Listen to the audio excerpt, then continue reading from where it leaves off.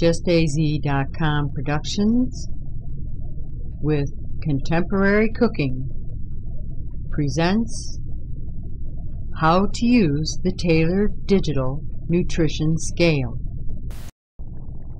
The Taylor Digital Scale shows you the portion sizes in ounces or pounds, grams or kilograms, with a capacity of 8.8 pounds.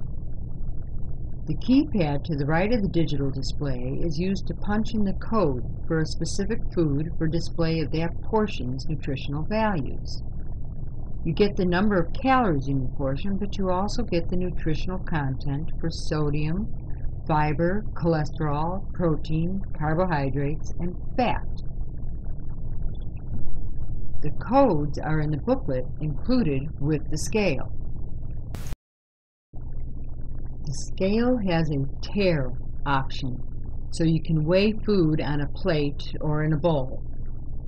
Place the bowl on the scale and tap the on position on the function bar. The scale then zeroes out, so you don't have to do the math to figure out your portion size. Add your food to the bowl, in this case cherries. You'll see the weight in the display window. Here we have 8.8 ounces of sweet raw cherries. We find the code for raw cherries under the fruit and related products category in the booklet, and the code is 343.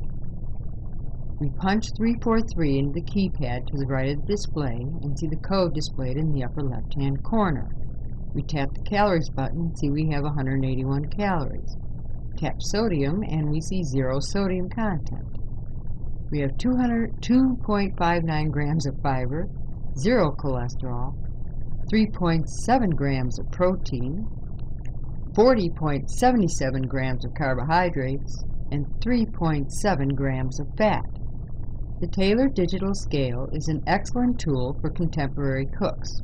It provides the necessary information for those whose diets call for portion and calorie control, low fat and low sodium, and for those watching carb intakes.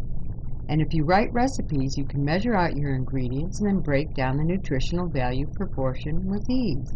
This scale makes life in the kitchen a bowl of cherries. Okay, I couldn't resist.